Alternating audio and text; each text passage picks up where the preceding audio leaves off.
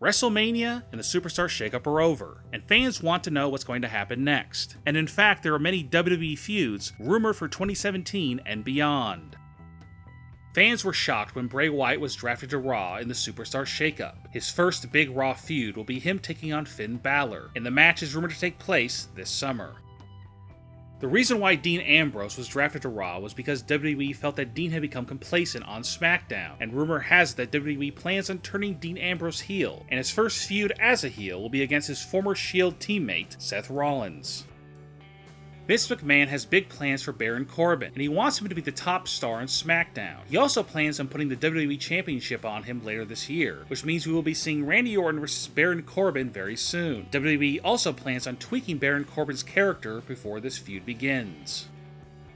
Kevin Owens was interviewed on Talking Smack after being moved to SmackDown for the Superstar Shake-Up. On the show, Shane McMahon called SmackDown the land of opportunity. Kevin Owens snapped back at Shane, mocking him. Some fans saw this as Owens burying SmackDown, that he may not be happy about being drafted there. But there is also speculation that this could be the start of a feud between Kevin Owens and Shane McMahon that would culminate at WrestleMania 34.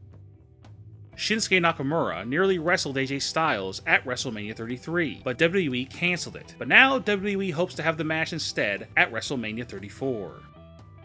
One dream match that fans are excited to see is Brock Lesnar taking on Braun Strowman. WWE is currently planning on having this match take place at Extreme Rules in June or at Battleground in July.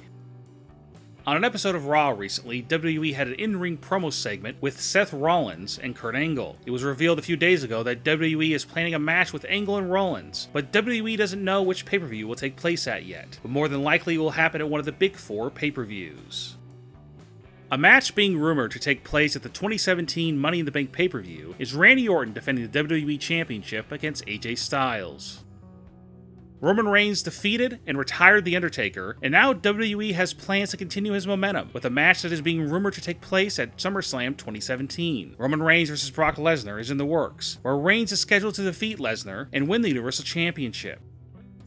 Kurt Angle is currently the Raw GM, and the Raw Commissioner is Stephanie McMahon. Kurt Angle and Stephanie McMahon had a love affair storyline back in WWE in 2000 that ended because Triple H was uncomfortable with it and had WWE put an end to it. It would make complete sense for Kurt Angle's first match back in WWE to be against Triple H, since there is already heat between their characters, and rumor has it that WWE may go with this match at WrestleMania 34.